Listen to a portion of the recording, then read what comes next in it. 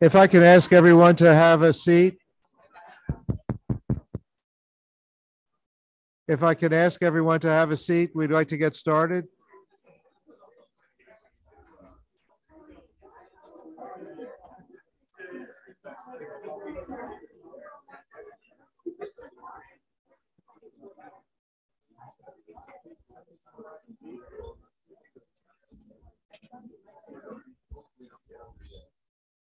How are you doing, Tim? Ramadan Kareem, happy Easter, happy Passover. Welcome and thank you for joining us today for an important discussion of critical issues confronting Yemen. When the issue of Yemen comes up for discussion, the focus is almost entirely on the prospects for negotiating an end to the fighting and reestablishing a government in Sana'a. Yet negotiating a conclusion to the now 8-year-old civil conflict in Yemen will only be the start of a prolonged challenge to rebuild and reconstruct the shattered state. Today, we're going to have an opportunity to dig into some of the other issues that are going to be of critical importance if Yemen is to emerge from this conflict in a form that can provide Yemenis with a stable, secure, and hopefully prosperous future. Our first panel today, Building a New Yemen, will delve into two critical prerequisites that the Yemenis must achieve to reach an historical reconciliation that can sustain peace and then gain the support of regional neighbors and the international community to start building a new Yemen. The authors of the book, Building a New Yemen, Recovery, Transition, and the International Community are here with us on the screen to discuss their comprehensive plan for a post-conflict Yemen. The researchers who span the fields of international relations, political economy, and climate will each address in detail the key political, social, and economic concerns associated with a focused, intelligent intervention.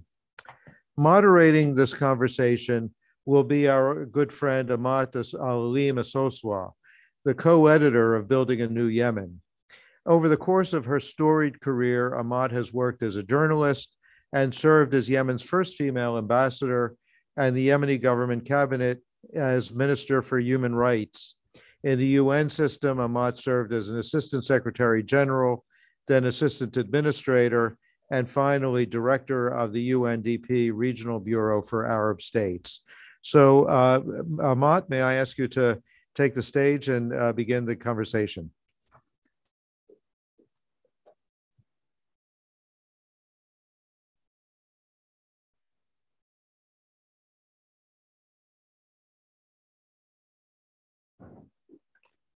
Good morning, everybody.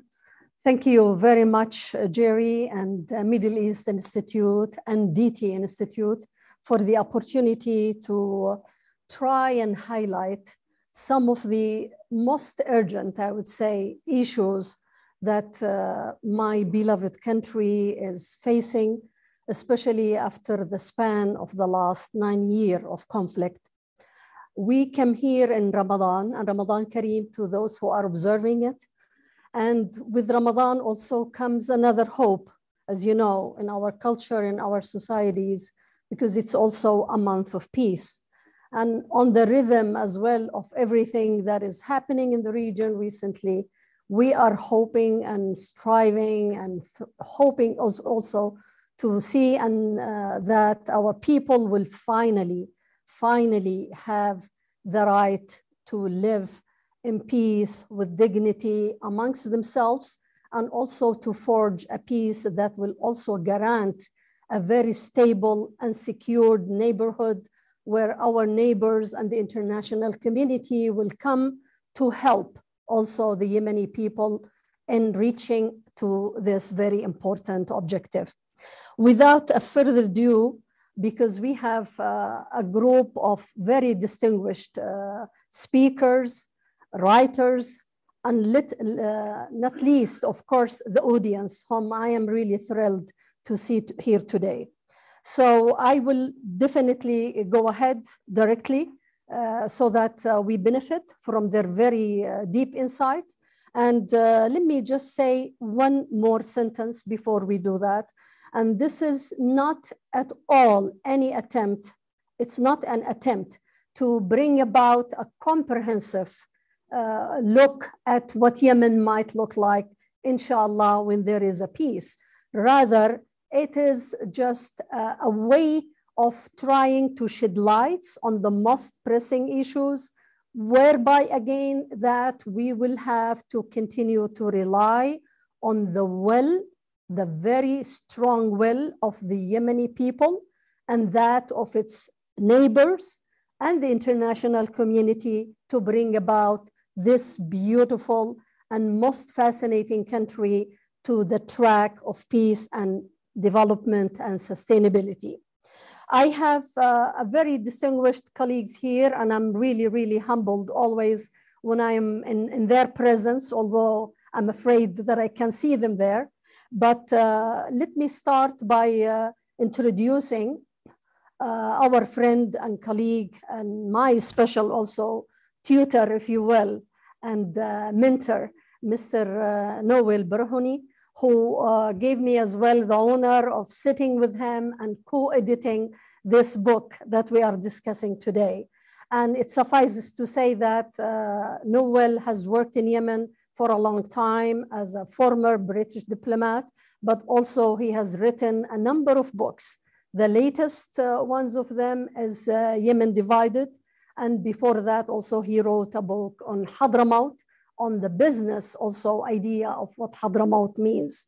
And I would like also to say that he also, and after him, will have also the distinguished other colleagues who have done also the most difficult job of actually writing those different chapters of that report. And it suffices also to say that you might be surprised that there are no other Yemeni speakers today. Unfortunately, it was just due to the time and also the circumstances of Ramadan, but we had more than 7 to 8 other Yemeni fellow writers and authors, men and women from Yemen and also from the Yemeni diaspora outside, who wrote the totality of this book. So over to you, Noel, without further ado. Thank you very much. Thank you very much, Ahmed, and good morning, good afternoon, good evening to everybody. In the book, we set out to examine the challenges that would confront any Yemeni government or governments in rebuilding the country. Today, we're focusing on the economy, but the book also dealt with Yemen's interaction with the outside world, the future structure of the state, sectarianism, tribalism, and the rise of the Houthis, the challenges posed by Al-Qaeda and ISIS, and two of our colleagues, female academics from Salah University, looked at the role of women in the future of Yemen. We asked the authors to come up with new thinking, but also have regard for policies that worked or did not work in the past. Rafat Al-Akhali, a Yemeni economist who was unable to join us today, made two important points. Traditional post-conflict recovery tends to follow a phased sequence: relief and humanitarian assistance, followed by integration of fighters and internally displaced people, of which there are millions, rebuilding of infrastructure, and finally, intervention to stimulate economic growth. And the other point is that the international experience of post-conflict situations indicates that unless there is substantial improvement in the first year, there's a 40% chance of return to conflict. Clearly, that's going to require the inflow of large sums, and it's very likely that Yemen's neighbors with a strong vested interest in the stability of Yemen will provide the bulk of that. However, what we don't know is what sort of government or governments will exist and what capacity they will have to absorb, manage, and direct that assistance to establish priorities. There's optimism currently that the current talks between the Houthis and Saudis, the efforts by the UN Special Envoy, and the agreement between Iran and Saudi Arabia will lead to a long extension and widening of the current truce and a path to peace negotiations between the Yemeni participants in what began and remains a civil war between the internationally recognized government, currently in the form of the Presidential Liberation Council, the PLC, and Ansar Allah, that is the Houthis, who operate through the Supreme Political Council. The PLC area covers roughly 75% of Yemeni territory, but the Ansar Allah control around 70% of Yemen's population, as well as the capital Sana'a and associated ministries and state organizations. Most of Yemen's oil and gas fields are in areas controlled by the PLC, and these, in the past at least, were used to generate a large proportion of Yemen's foreign exchange earnings, which were needed to pay for the cost of imports of food and other staples. The limited export of oil that's been possible from the PLC area came to a virtual halt recently following threats by the Houthis to attack export facilities unless the income is used to pay salaries for Houthi state employees, including their military. This is one example of the economic war that has continued despite the hopefully soon to end real war. The PLC is chaired by the experienced Rashad Al-Alimi and is made up of 7 vice presidents, some of whom control powerful militias or military units or have local power bases. Some have different interests and visions of a future Yemen. The Southern Transition Council wants to re-establish an independent southern state. The former PDRY, which I was a diplomat, lies within the area are controlled by the PLC, but the PLC area also includes Marib, where the most important gas and oil are located, which has acquired substantial autonomy during the war, and Taiz, Yemen's second city, a divided city at the moment, but an important economic center since medieval times been part of the north. In both places, there are strong political groups who want Yemen to remain united, as do the Houthis. Such divisions are less visible in the Houthi areas, but do exist. We speculated that all might see the need for a federal or confederal state with a relatively small central government, at least initially, to manage the inflow of assistance required to build the country. Beneath it, there might be 2 powerful regions based on the SPC and PLC, or possibly several regions reflecting the current realities on the ground, the geographical distribution of resources, and the way the war has strengthened some regional actors.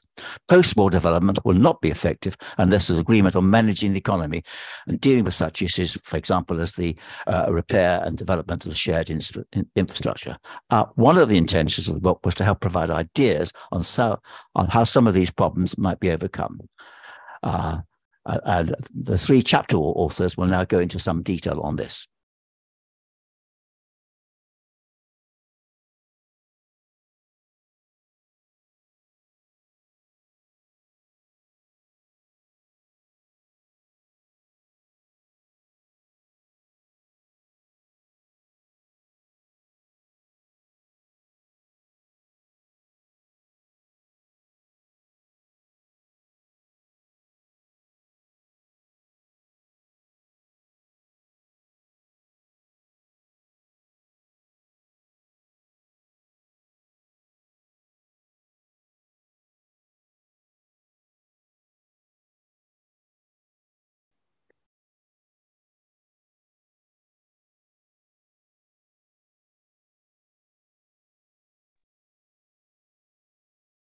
Sorry.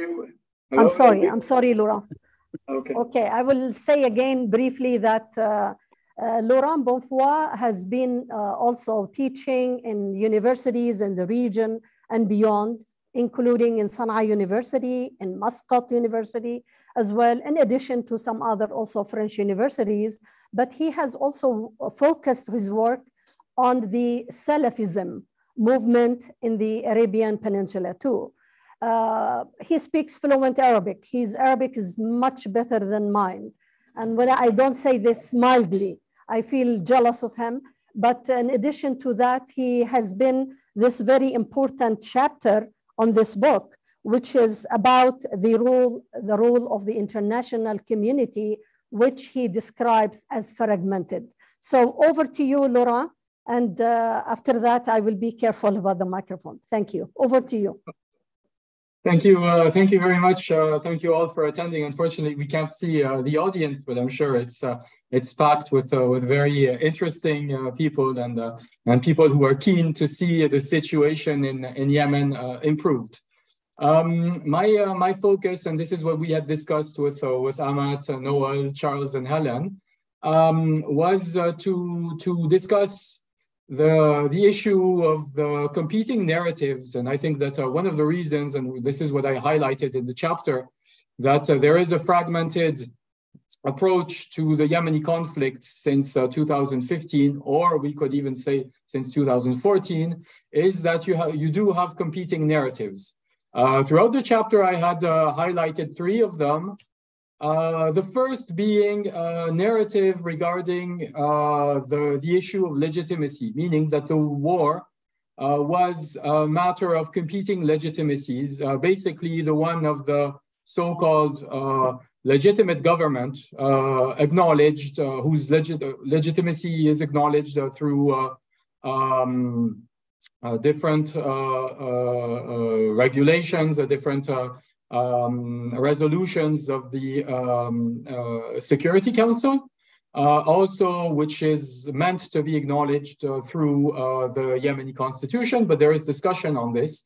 And you do have different competing visions regarding this issue of legitimacy, with the Houthis themselves considering that there is some other form of legitimacy.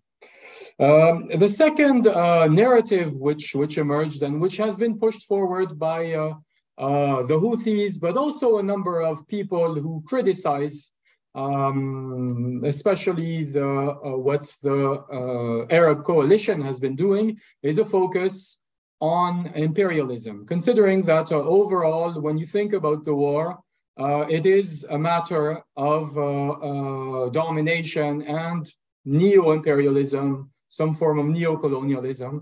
And this has really been pushed forward when you hear in different media, among different circles, with NGOs, etc. The third narrative, which I thought was meaningful, has been focusing on the regional dimensions of the war.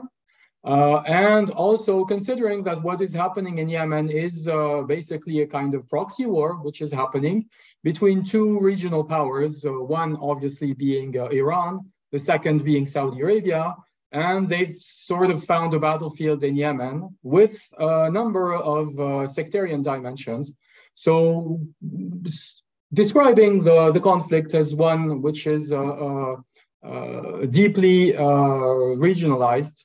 And so these three narratives sort of compete, and you find out that there is a lot of fragmentation due to the fact that the different players which are involved in the war, be they NGOs, be they media, be they diplomats, or warlords in a way, kind of position themselves along these three narratives. What is happening currently is that while the legitimacy narrative was probably the one which was dominant, in part due to the UN resolutions and to the policies of international organizations. So that is a focus on the legitimacy of the government. Well, there is this new trend to seeing the spread of another narrative, which is one focusing on the regional dimension. And basically through the recent agreement between Iran and Saudi Arabia, considering that in the end, the Yemeni war is a proxy war, and that the way of solving it is to manage almost exclusively this regional level. Also, adding to this, you do have had over the last year or so bilateral negotiations, almost you could say unilateral ones, between the Saudi government and the Houthis. You could say they are unilateral in the sense that the Houthis are not in themselves a legitimate player when it comes to international law. And so this kind of unilateral dimension, the way of solving the conflict was one which involves Saudi Arabia directly with the Houthis, is one which is also problematic. I mean, it can be very useful for the livelihoods of Yemenis, and I think that it is important to take into account.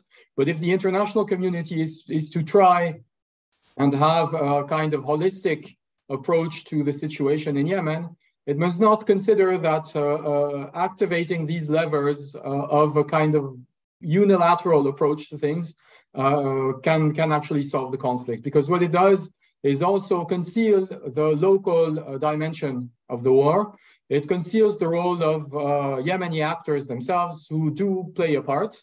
And also it can lead to whitewashing the responsibility of a number of regional players who, just by backing off and saying that, okay, we've established peace, then there is no longer any conflict, then there is no reason for us to be involved, there is no reason for us to participate when it comes to reconstruction, can be a limited view to the war.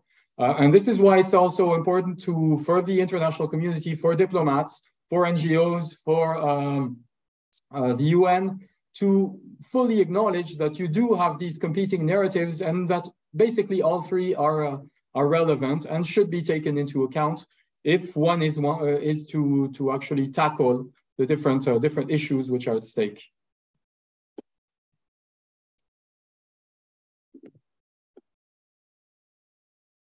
Thank you so much, Laura.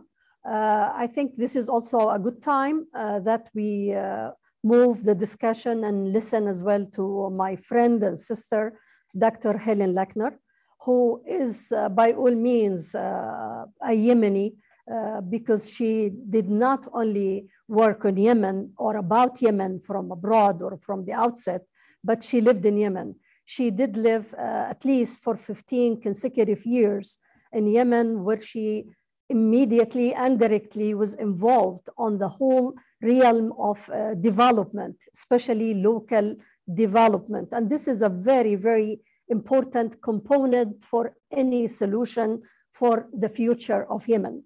It suffices as well me to say here that she has written, her last book is called Yemen in Crisis, but she did not stop at that only book. She has written so many other books and so many continued level of almost a monthly engagement with the Arab Digest and with other also well-known platforms, where she continues to focus the issues on the development and the future of the Yemeni economy and development, but through the participation and the local lens. Over to you, Helen. Great. Well, thank you very much, Amat. And I thought I'd be speaking after Charles, but I shall adjust accordingly. And thank you to the MEI and everybody for inviting us and giving us this opportunity. I'm going to talk basically about water and agriculture. And I'd like to start by taking a few seconds to express my absolute outrage at the fact that this year is the first UN Water Conference for 46 years. Moreover, it's not even a decision-making conference. When there are issues of water shortages in many, many parts of the world, and billions of people are suffering from this. And I will now go into what I'm supposed to talk about, which is the situation in Yemen, where basically Yemen is not the worst country in the world for water supplies, but it's pretty close. And it's a country where basically 1/3 of the water that is used annually is from fossil aquifers, i.e. it is not renewable, which means that the renewable supply is quite insufficient for current needs. Currently, the availability per capita of water is estimated at about 80 cubic meters per person per annum of renewable water. That compares with 500, which is considered the basic by certain criteria, and 1,000, which is considered the basic by other international criteria. So that gives you an idea of the incredible, desperate situation of water. And we're already in a situation where villages have been abandoned simply because there was no longer any water for people to use for domestic supplies. So this is a major fundamental problem. And if it's not addressed, and if it's not addressed seriously, there will be forced migration, first within the country, which is already happening, but then it will be outside the country. And taking a quick look at the map and a quick understanding of the state of the region, Yemenis are not going to be going to Somalia and Ethiopia. We still have Somalis and Ethiopians coming to Yemen despite the current situation. they will be going north and east, which means the neighbors. And I think, the water issue is really so fundamental. We have to really realize that it's, peace, no peace, whatever happens, it has to be addressed, because if without it, substantial parts of Yemen will be uninhabitable within less than a generation, more likely than not. Now, the next point is basically that the issue is not desperate. It can be dealt with. Yemen, like most countries, is using close to 90% estimate of the water used is used in agriculture, and a lot of that in irrigation, and I'll come into that in a moment. So, this can be dealt with very simply by making sure that human domestic water, and followed by livestock, and possibly followed by industry, that's something that really would need to be studied further. If these are given priority and they are managed adequately, Yemenis will not be forced out of their country. But this will mean controlling basically irrigation, particularly controlling deep well pump irrigation. I thought a few years ago that one of the few positive side effects of the war would be that the fuel crisis would prevent a lot of the irrigation that's been using up far too much water. But on this one, what's happened is that the Yemeni farmers, who are very bright, have simply replaced electricity, diesel by solar pumps. So again, one has to be really careful. And actually with solar pumping, you can actually extract even more water faster. So, this is not a solution. The solution to overuse in irrigation is a solution that involves basically very serious fundamental state intervention, combined with pressure from the population, in the sense that the population primarily needs access to domestic water supplies. And when we come to look at the situation of agriculture, agriculture is the fundamental element of life in Yemen. Just as Noel pointed out earlier, the majority of the Yemeni population live under Houthi rule. At the same time, not the same proportion, but about 70% of the population throughout the country remain rural. This is true despite the fact that agriculture does not produce more than about 20% of the country's GDP. But, even in rural areas, well over half the population is dependent on agriculture. So, one of the elements of reconstructing the economy or constructing a new type of economy is going to be to really change the approach to agriculture. Another of the, in my view, shocking facts, if you look at the development in the past 30 years or 40 years since unification, 30 years since unification, is, the agricultural policies that have been implemented by the state and by the government throughout that period have focused on irrigated agriculture for export crops.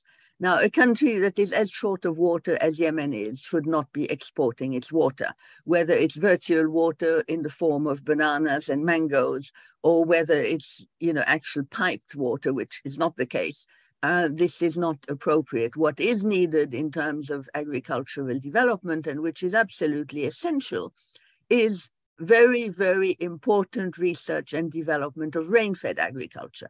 At the moment, still 50 or 60% approximately of the land is cultivated with rain-fed agriculture. Most of these holdings are very small holdings. They are no longer sufficient to keep a household. When I first worked in the 90s in the rural areas, people's primary source of income in the rural areas were agriculture and livestock.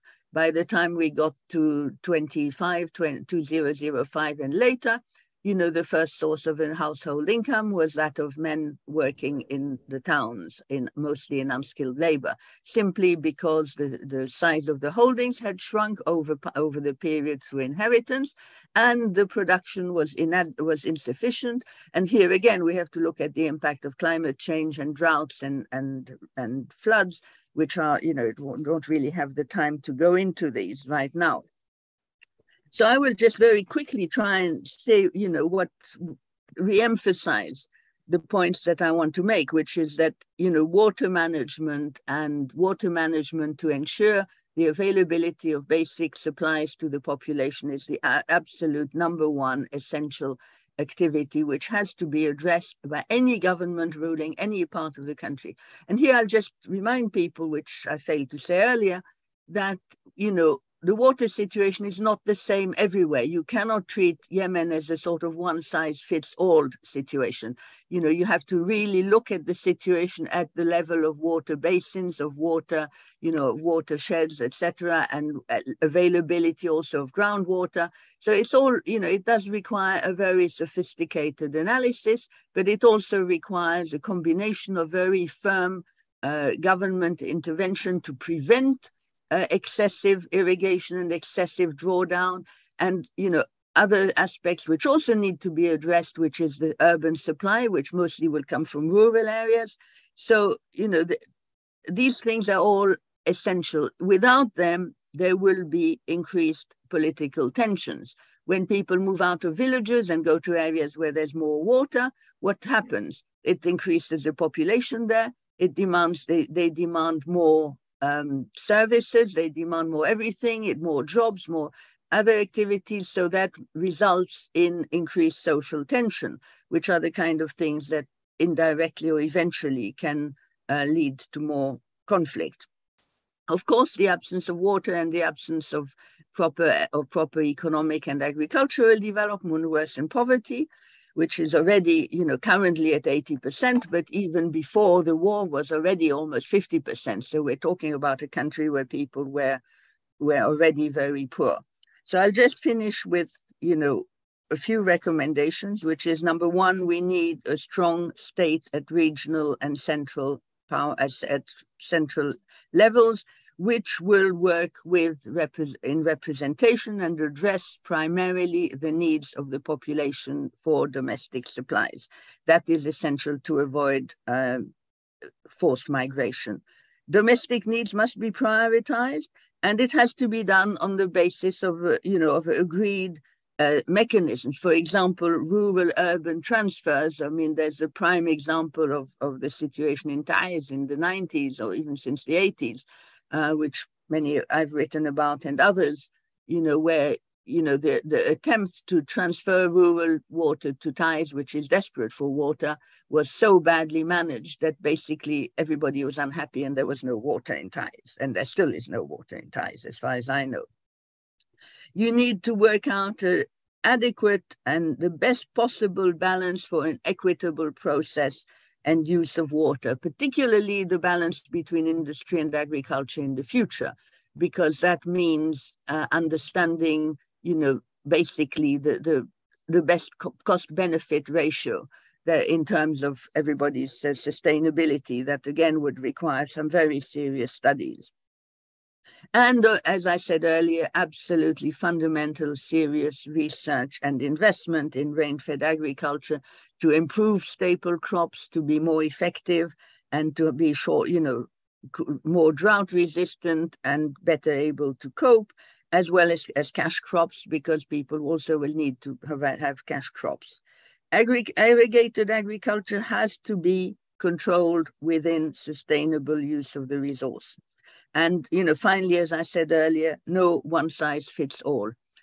So, these are issues that affect about 70% of the Yemeni people. So they are very fundamental. And I hope that I've managed to say a few things fairly clear. Thank you very much, Helen. That was a very important closing to your also presentation.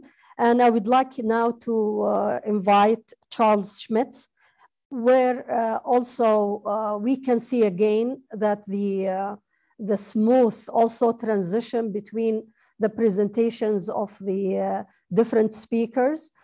He is also going to close in this particular instance the discussion on the economic, if you will, dilemma and question or crisis, if you will. And Charles is also no stranger from Yemen and the developments in Yemen. He himself also has been to Yemen.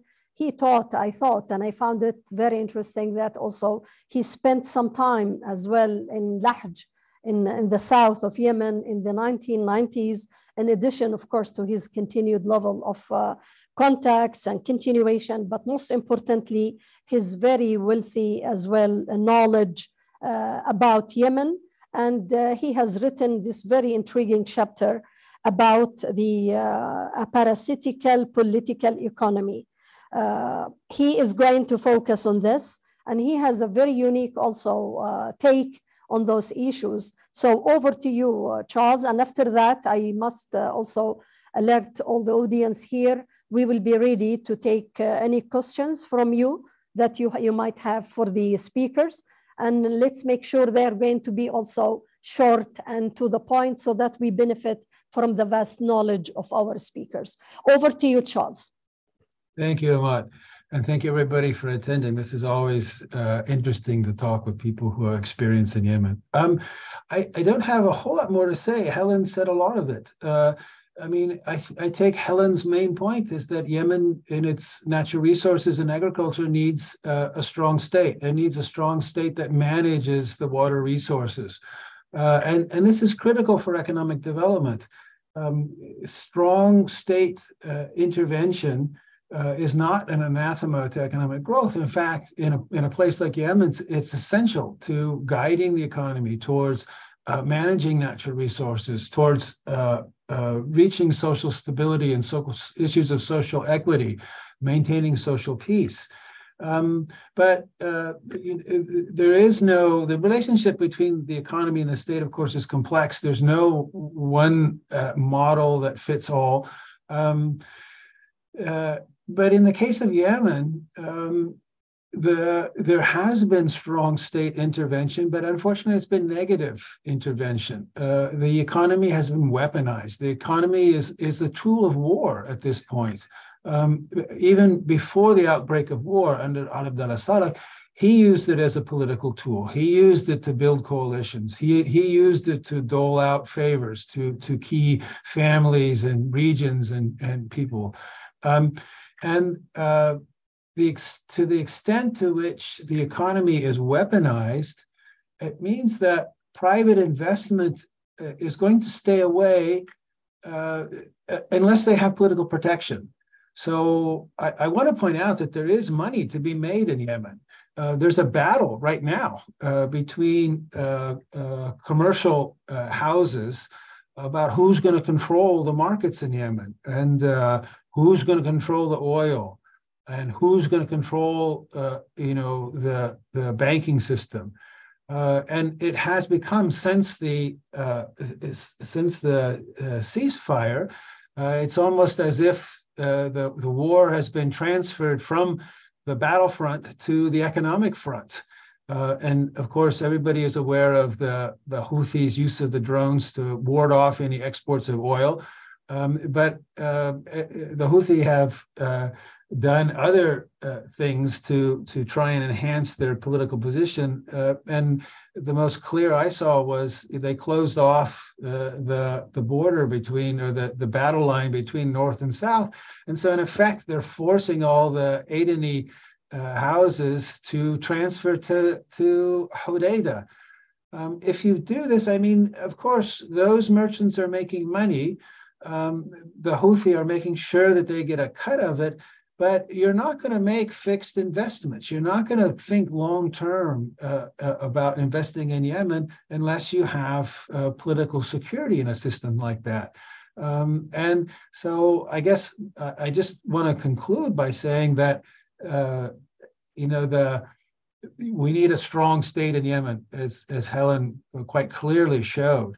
But that state has to be one that is not politically biased, that everybody buys into. Otherwise, you're not going to get growth. Otherwise, the private sector is going to be highly polarized and be very careful about investments. And so in this sense, it's not only parasitic, but also pessimistic, because I don't see, a quick out of this one. I see this as the economy as part of a battle that's going to go on for quite some time. And so we're not going to see, a real uptick in the enemy economy until we have a true long-term solution.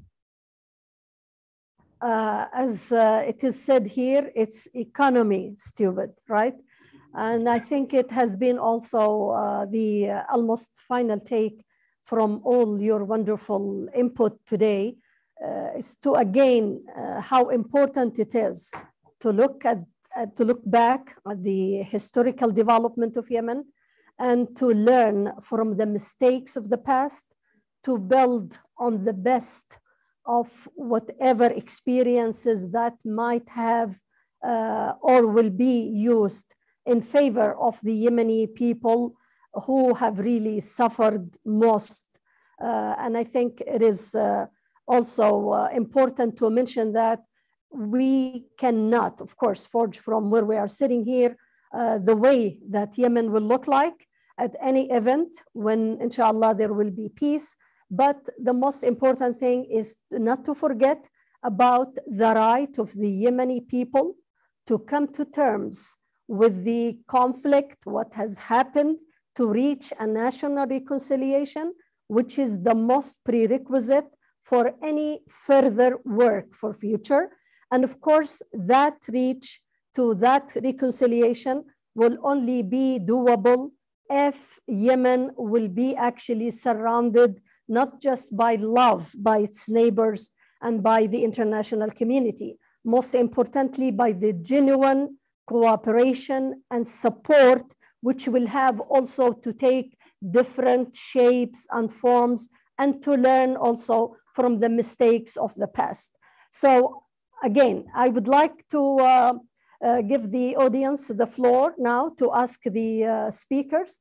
So I will start with you, Mr. Atawi, and I just also wanted to mention, I'm sure you have read all his latest as well articles about the current agreement between Iran and Saudi Arabia, but the most recent one was spot on. So please, Mr. Atawi, thank you. My question is, could you all explain the banking system? Is there one banking system? Are there two? Do the Houthis have their own banking system? Does the so-called central bank have affiliates all through the country? Explain a little bit how the financial system works. Thank you. Can we take also other questions and then we'll see. Please, young lady. Go ahead. Thank you. Thank you very much for the insights on Yemen, and I'm interested to know if there is any collaboration with the Green Climate Fund in South Korea, as they have Yemen in one of the priorities, in the priority list for countries who will face the issues of climate change, lack of rain, but also the forced migration, climate-related migration, not necessarily the conflict-related migration. Is there any insight on that? So who would like to take Mr. Atawi's question and also our young colleague here question? So may I ask who? Helen, would you like to answer the question on the central bank and the system of the banks in Yemen? But briefly, please, go ahead. Yeah, well, I'll try and explain the banking system very briefly, and I think Charles can probably correct me and improve things. Basically, there was one bank and one central bank.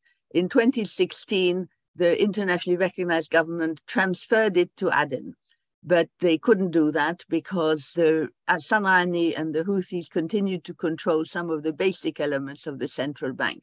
So currently, there are two central banks, one in Aden and one in Sana'a.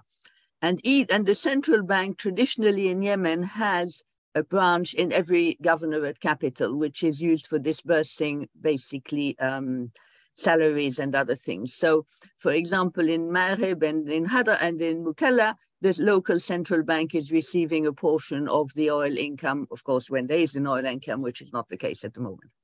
So basically, that's what you have. You now have two competing central banks, and you now have basically effectively a divided currency. I think I'll stop there. Maybe Charles can add something later.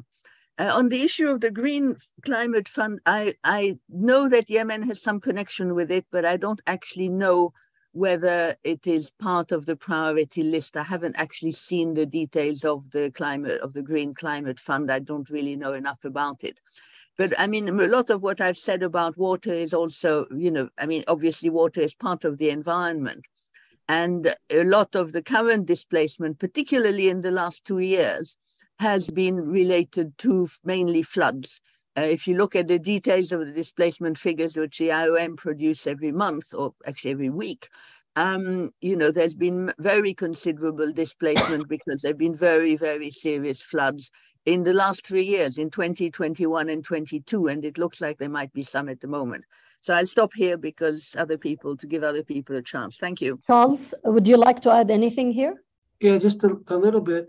As Helen said, there are branches of the central bank throughout Yemen, and they receive income and they transfer it to the central bank, to the main central bank, and that's why the government moved the bank to Aden, because the money was going to Sana'a, where the Houthi were using it for their war effort. So they wanted to cut off the sources of income for the Houthi war effort. But there's another interesting aspect to that, in that the legitimate government, or the Hadi government, began printing more money, and the Houthi were able to forbid the use of those new bills in the areas that they control. It shows the state capacity of the Houthi. It's quite incredible that they were able to forbid the use, and they effectively forbade the use of that currency, the new currency, in the areas they control. So you have this very interesting situation where it's one currency, it's the Yemeni rial, but in the south you have hyperinflation because the government has been printing lots of money, and it's been causing inflation. Whereas in the north, where they have a lack of currency, you have a recession due to a lack of money circulating, because they're only using the old bills that are slowly deteriorating. So that it shows the degree to which even the banking system, the currency, has become a weapon of war. So there is a war economy and economic war altogether, as you can imagine. Please, anybody else, please.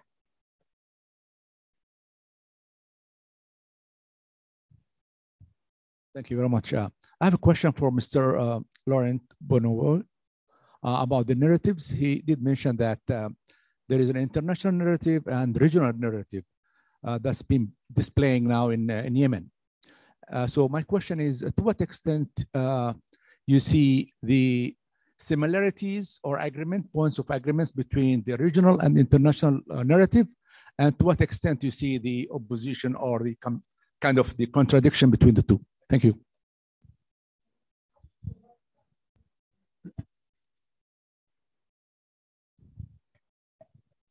Thank you. My question is for Dr. Lackner. Thank you so much for speaking today. You spoke about need for strong state management of water resources. And my question is, in the interim, where can localized management of water and energy resources prove successful?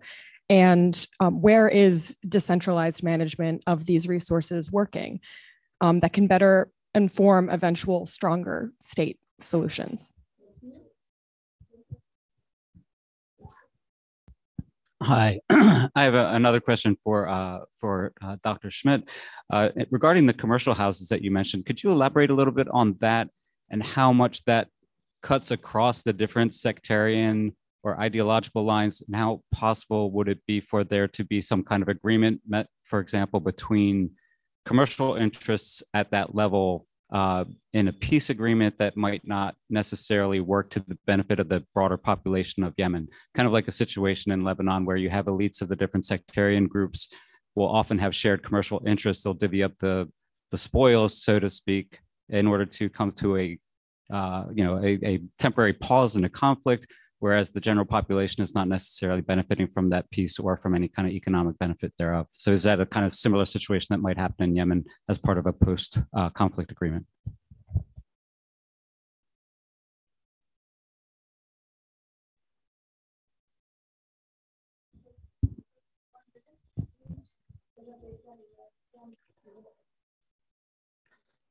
Yes, hello. We know that Iran help its allies in the Middle East with economical support from drug.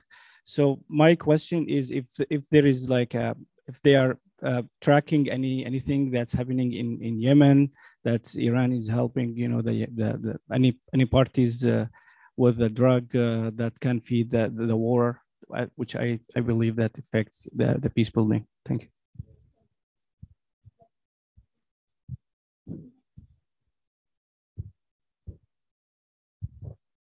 Yes, hi, thank you guys so much. I had another question for Laurent. I was hoping you could expand on the first question when you're talking a little bit about the regional dimensions and the proxy nature of the war.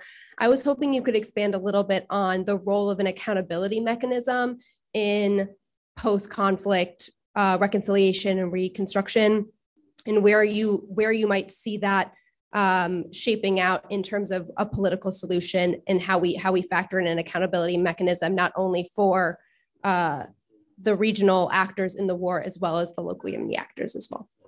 All right, thank you very much. Okay, so I think it's Laurent, Helen, Charles, and then anybody else who would like to answer the gentleman's questions on the drug and the support to the war. If anybody, if you would like to add anything on it. So over to you. Well, thank you for these questions. Just to clarify, I think that what I labeled as the international narrative is one which focuses on the issue of legitimacy. What is happening now is basically it acted as a kind of a reference for some time, but it rapidly became kind of irrelevant. And what we're seeing now is that this issue of legitimacy and this issue of the actual international narrative has sort of been abandoned, and it is being erased in a way by the imposition or by the prevalence of the regional narrative, which actually kind of erases the issue of any legitimacy.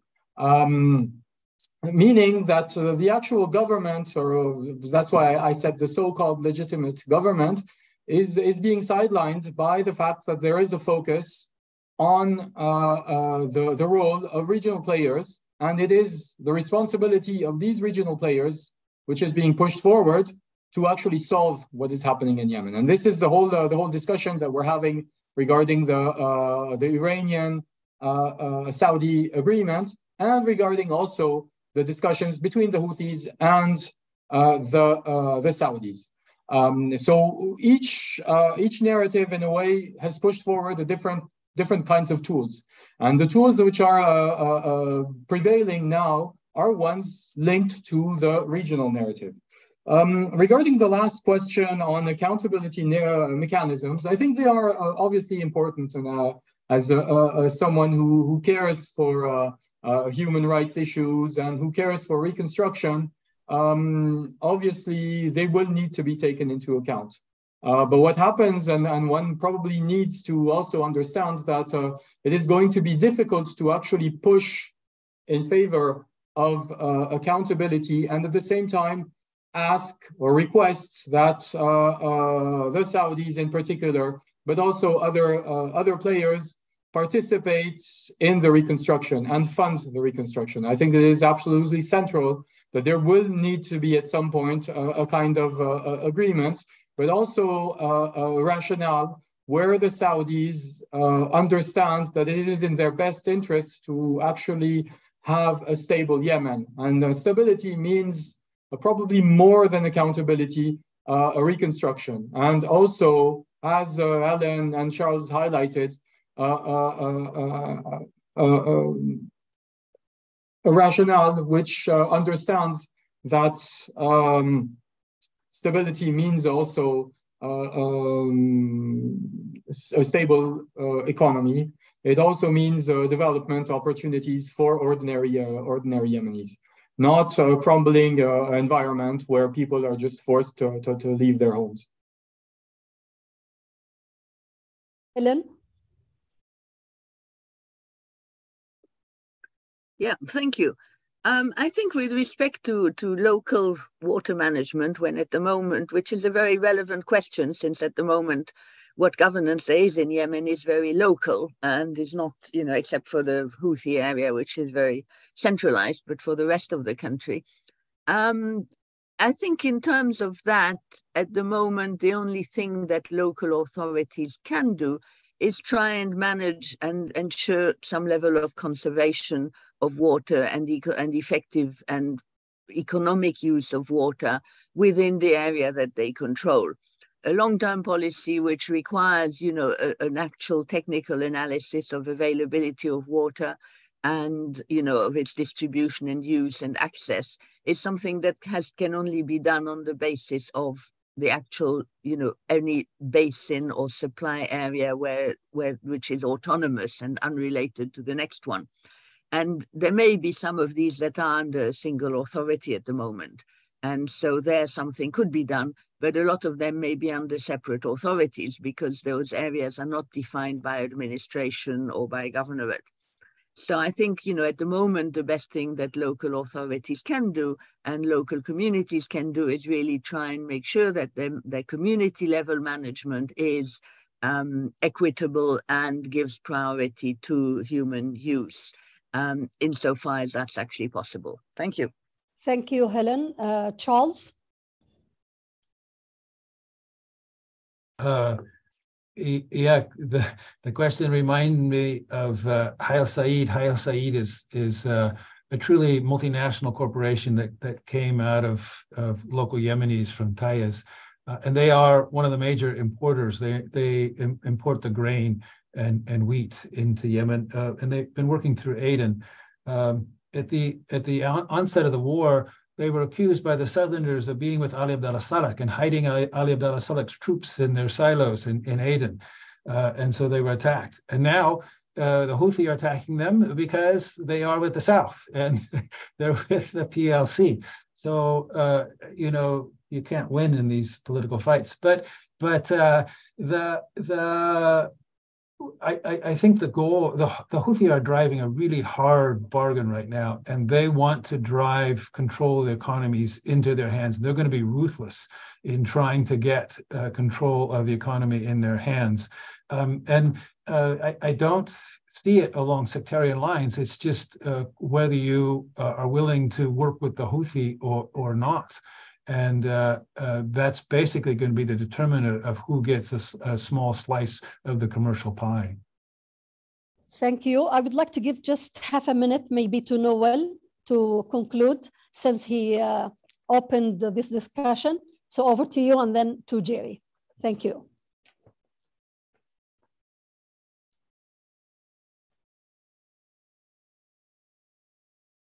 Oh. Thank you, Ahmad. I really have very little to add. I think we've heard from the real experts this afternoon, and the only question I think was unanswered was about the possible Iranian involvement in drug smuggling. I'm not aware of evidence of that. I'm not saying it doesn't exist. There's certainly a lot of drug smuggling going out, but I think the main Iranian support to the Houthis is through the provision of part of transfer of technology for some of the drone parts, but also the supply of key targeting systems linked to those drones and missiles. And there's some evidence that can be delivered and withheld. And there's very little doubt also that the Iranians have had a role in helping the Houthis move from the small formation fighting they were doing at the very beginning of the war to the much larger formations one saw in the fighting in Marib, which went on for about a year. But I think what drives the Iranians as much as anything else is the regional conflict with Saudi Arabia, and this is why there's some hope now that with re-establishment of diplomatic relations between Tehran and Riyadh, that may be reduced. Inshallah. Over to you, Jerry. Thank you so much. Thank you, Amat, and please join me in thanking a great first panel. Noel Brahoni, Laurent Bonnefoy, Helen Lochner, Charles Schmitz, and especially our moderator, Amata Soswa. We will now take a 15-minute break. There is lunch available. Please help yourselves. Return to your seats, if you would, by 12:15. And we'll begin our next presentation, which is our keynote address with Ambassador Tim Wenderking. Thank you.